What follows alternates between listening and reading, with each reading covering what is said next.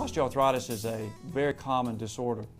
It's a disorder that's becoming more prevalent now in the American society. And there are a number of reasons. We're living longer, so people use their knee longer. We're a heavier population now. We all know obesity is a big problem in the United States. That puts an additional burden on the knee. Those two factors have swelled the number of patients that need to come in and see an orthopedist for pain in the knee. Most people complain of pain along the inner side of the knee. The pain is worse with activity.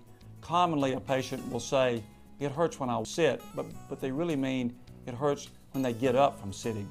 The bulk of people that I see in my office initially can be managed non-operatively. And you would not want to have any operation unless you had a definite need for it, and unless you've exhausted what we call the conservative measures.